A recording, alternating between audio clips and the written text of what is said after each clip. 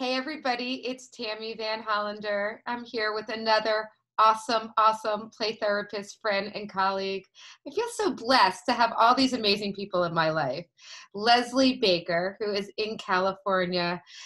Leslie, I was so excited to have you on today, and you're talking about such an important topic, compassion fatigue, which we are all feeling right now. And I think this is a type of video for everybody. I also feel like not enough of the people on the front line, really even know what compassion fatigue is. How do we get videos like this even out there to all of them?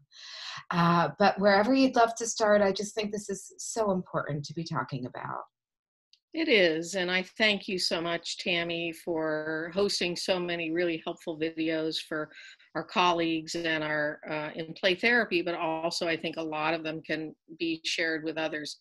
Take Tammy's videos and share them around and give them to friends, and hopefully this will be one that can be useful to others. So if you have a friend or a family member who's in the front lines serving, please feel free to share it with them. So I think one of the important things to remember is, as counselors, as play therapists in particular, but also any therapist, social workers, psychiatrists,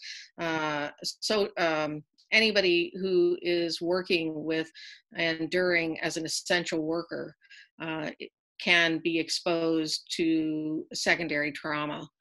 And I put together a little PowerPoint just to help. So I'm going to share that with us, and then you'll have that also. So just bear with me for 1 second while I pull that puppy up, and then we'll be able to get that on there. Whoops, I think I just instead lost you all. We're still here. We see you. Okay.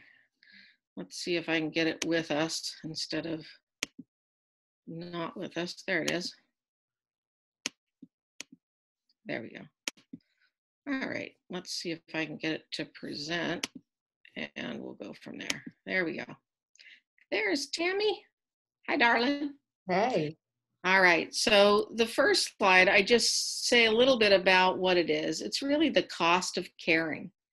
We don't think about it a lot, but when you are exposed, we do talk about PTSD and trauma, and that's really the front line of being exposed to a trauma directly.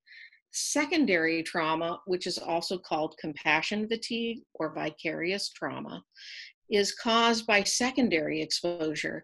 So when we listen to stories and we hear the hurts of others, by them retelling it to us, or we may have seen it from afar, or we may be reading something somebody is telling us, or for us as play therapists, we may see the trauma in the stand tray. We may see the battle. We may feel the feelings of our clients. And so this can, in fact, incur secondary trauma. I want to mention also that first responders kind of get a double whammy. So they get the trauma because they're often part of it in the face of it, and they can also pick up the secondary piece as well.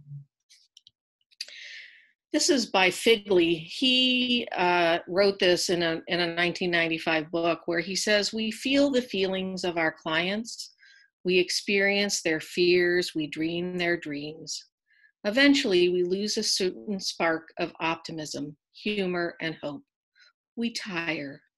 We aren't sick, but we aren't ourselves. And I think this really speaks to the part of us that is hurt and fatigued, but we may pass this by, Tammy. We may not say, oh, I'm not feeling so great. It may show in other ways, but we may not acknowledge it completely. So I really like the way that he talks about it. Mm-hmm. So here are some of the symptoms I'd like people to keep in mind. They often break them into behavioral, physical, and psychological. You may have some, you may have none, and the list goes on. So I only chose the few that I thought were, things that people might recognize. So you may find yourself in the behavioral having a lesser ability to cope with things that you could cope with before. You might see an increase in use of drugs and alcohol, and I've seen that in the reports for many. Irritability and withdrawal. And a lot of people withdraw because, not because of COVID, the way we're thinking that people are fearful of passing germs, but withdraw because they're so overwhelmed in their own bodies that they don't want to burden another. So think about that. In the physical realm, chronic exhaustion, difficulty sleeping, weight loss or weight gain, and the nervous system can get hyperactive. So you may feel flutters, you may feel tightness around your chest, you may experience headaches or back stress, or find your shoulders are always high. So those can be just a few of the anxiety bodily symptoms you may feel.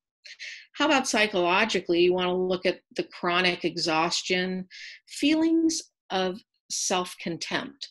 So sometimes when things are out of our control out here, we batify ourselves. We may be telling ourselves mean things and having much higher expectations.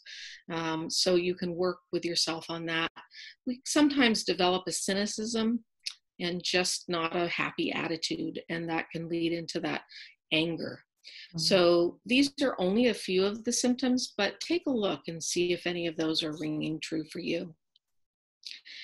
One of the things that is important to mention is that when you are experiencing secondary trauma, it can click you into fight and flight. And so a lot of the work was done by Bessel van der Kolk and also Pat Ogden and her colleague. So the important thing on this is just to remember that a person may be, the optimal zone is right in the middle where you're not hyper aroused and you're not numb. That's where we'd like to be. So this graph just shows that hyperarousal can include fight and flight, and below the optimum arousal can include freezing or numbness or collapse. Okay, so if you're finding that you're in one of those pieces that are above or below, that is being in fight, flight, or freeze, and in the most extreme, collapse, like an opossum who plays dead in order to be in a defense mechanism. So look at where you might be, and we're going to give you some tips on how to cope. Okay. So I went to the research and found that there are actual things that they've actually documented and researched that can be really helpful tools. Many of you have already heard that mindfulness and meditation are helpful. And I just cited a research by Thompson, and he has a lot of research on counselors, particular using mindfulness equals less compassion fatigue or secondary post-traumatic stress. And this other one is called the 5-3-1 strategy for happiness. But before we do those, we want to make sure that we get grounded. So here are some simple grounding techniques. This one is a breathing technique that is demonstrated by Dr. Weil. Many people have heard of him. And so let's try this, Tammy. Ready? So first, I want you to empty your lungs, okay? So we're going to let them go down.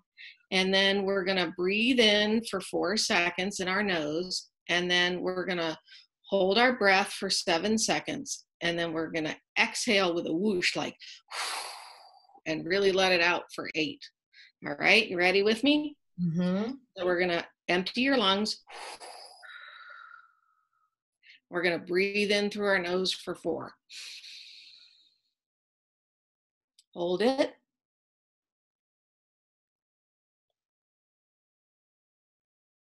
And whoosh.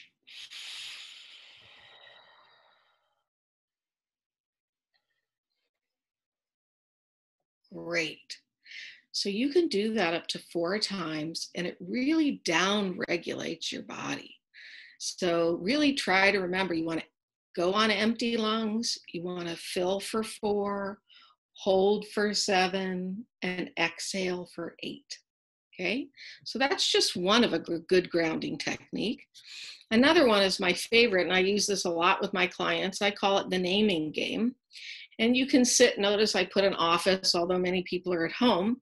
But you just look around your office or your home and you begin to name things in your office.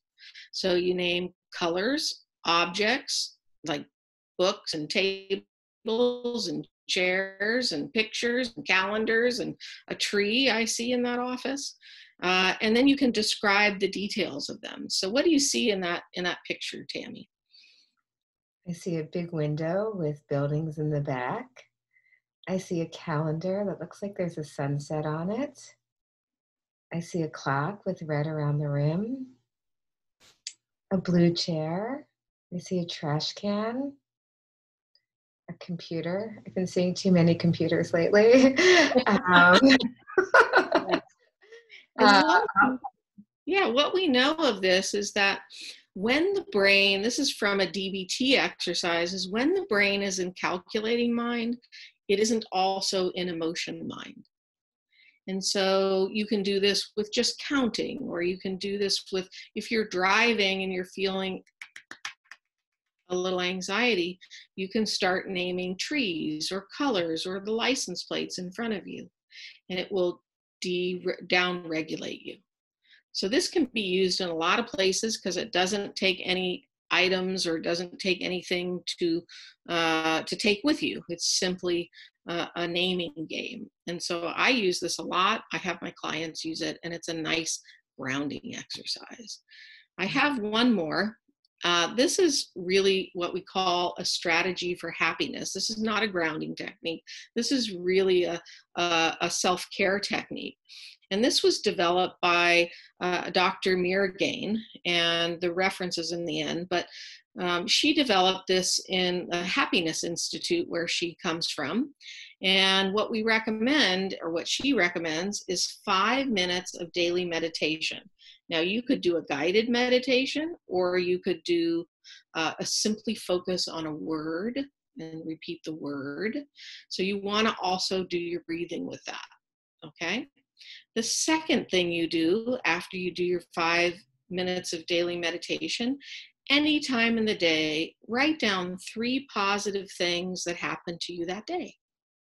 So Tammy, can you think of 3 things? I know it's later in your world than it is in mine across the world there. What are some 3 things that happened to you today that were positive? I got to see you. I had several interviews today of just some dear friends. I had an awesome session with one of my favorite clients that just totally filled my bucket. And my daughter was showing me some really cool tie-dyes that she was making, which I was just like blown away by. Awesome. I heard those are a new thing going on. So that sounds exciting. That may have been 4, I'm not sure. That's okay. The more, the merrier, but at least we look for 3. And for me today, it was meeting with you. It was also, my husband is doing some video vlogs for my team. And another one was I got to sleep in a little bit. So that was really cool. And the last one is extend 1 act of kindness daily. So I haven't done mine today, but I am thinking of something I'm going to do today. There's a gentleman who's all alone in my center, and I thought I would drop by something to his door, like a flower or a note. So I'll probably do that today. Beautiful. So Well, I just have to say, Leslie, that and another act of kindness that you are doing today is being able to share all of this with us, which is a huge act of kindness. You're sharing your time, your wisdom, your knowledge with us, and I so appreciate that. thank you so much. And what we find, what Mirgain, Dr. Mirgain found, is that if you keep this practice daily for 5 to 7 days, you will find a change in your emotional state. You will feel more happy. You will experience the emotion of joy and happiness more often. So give it a try and see if that's something that you would like to add. So it's not enough to just use tools. We also want to look at what prevents compassion fatigue. And here are 10 steps that work and are evidence-based. So one of them is to really work on being a slide and not a sponge. So as we listen to these stories, we want you to be attentive, but I want you to practice to let that story slide off of you. And try not to hold it and hold it and let it be moldy. You know how sponges sit on your sink and they access water and then they just sit there and mold? So you want to take the story and let it slide off, and don't let it sit in you and get moldy. So that's one. The second is the big one we all think about: sleep, eat, and move. Those are the hallmarks to mental health anyway. So be sure you're getting enough rest, be sure you're feeding yourself well, and get a little movement in there, okay? And remember that variety is the spice of life. So you want to make sure that you're not doing the exact same thing every day. And so for us as play therapists, that's not too bad, because kids pick different toys and they do different sand trays. But if you're in a situation where it's getting too mundane, try to spice it up a little. And lastly, when you do something and it's not coming out the best way that you wanted it, give yourself a break. Okay, try to focus on what did go well, not what didn't go well. And there's a couple others. One is something we're doing today is connecting with colleagues. Another one is we want you to focus on the growth and the opportunities rather than a failure from something we did. And second to last, you want to get your relax on. So what are you doing for relaxing, Tammy? I am hoping after this, because it's later here, is to light some candles and actually just take a nice bath. That is my plan for this evening. Wonderful. Yeah, I like it. And it's really sunny here in California, so I thought I would go out and sit on the patio and just enjoy a little bit of sun. And my husband does a lot of gardening, so I'm going to go look and see if there's a flower or two I can pick. And listen to music. That's our little guy down there who's sliding the music slide. And the last thing that's probably the hardest for a lot of my caring people to do is to remember, put your mask on first before you serve others. If you're not well taken care of, then you're not going to have the energy or the ability to care for those you truly care about. So remember that all these things above, they are predicated upon that piece. So please don't feel, I encourage you not to feel guilty if you do self-care, because without you, we cannot serve the children, the families, the teens, and the elders that we're caring for unless we care for ourselves. So that's it. This is me. And I really appreciate that. And any questions for us, kiddo? And there's the references too, just so people have a look at those. I just think this is all so helpful. And I always use the terminology of the oxygen mask as well. And, I think, one of the things that has come up in many of the interviews and in general is like, we're all experiencing so many different types of grief and loss and exhaustion, and we're so critical trying to compare it to others. Like, how can we be complaining about not going to the playroom when people are dying, or how, doing this kind of comparison type of game, and rather than like honoring that it's okay to feel how we feel, rather than comparing all this devastation and all the things that are happening in the world. But there's almost like this guilt of complaining, or this guilt of feeling any loss, when the massive losses and the grief and the stories are just, they're overwhelming. That's compassion fatigue, right? And then putting it on top of any of our own stuff, it's like, do we deserve to be doing that? And is that okay? And I think that that's something that I know it is, but I think it's hard to truly believe. You know, in EMDR, we're like, well, do you believe it in your head or in your heart? And I could be Right. saying that in my head, but in my heart, do I really believe it? You know, that's a hard one. You know, in my heart, I believe that my focus needs to be on all these losses and all the grief and so much of the suffering going on right now. So that's just something that kind of came up as I was listening to your presentation. Right. And I think that it's so critical to understand that it's not a hierarchy of loss. Like it's not like your loss is higher than my loss and this one because it's more a traumatic loss versus an everyday loss of, I've lost some of my clients because they're not able or they don't feel safe doing teletherapy for whatever reasons. Okay, so no badifying, just a fact. Okay, even though we can make it very simple, even though we can do what we can do, some people have chosen to hunker down, and that's okay.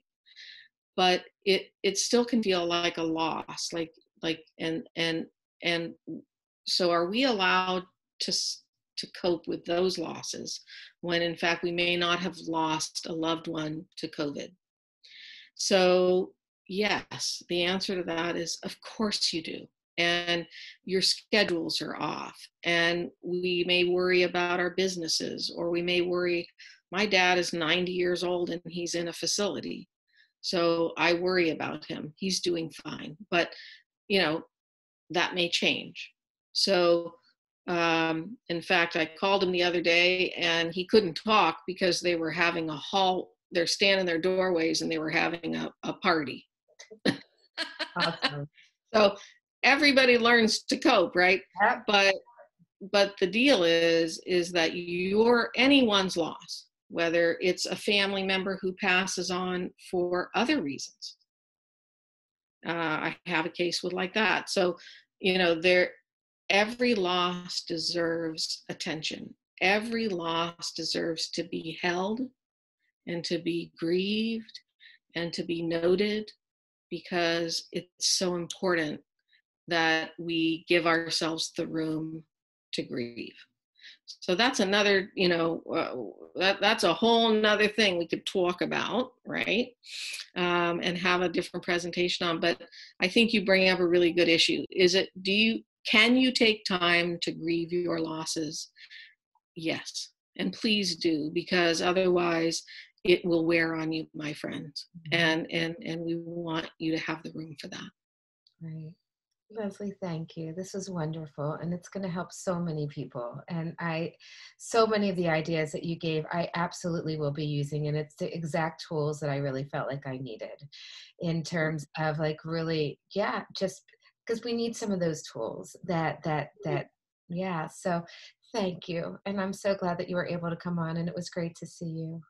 Great to see you too, Tammy. Thank you so much. And I'm honored and excited. And keep doing what you're doing. You're helping so many people, and we appreciate it. Okay. Thanks, Leslie. Take care. Thank you, Bye. dear. Bye.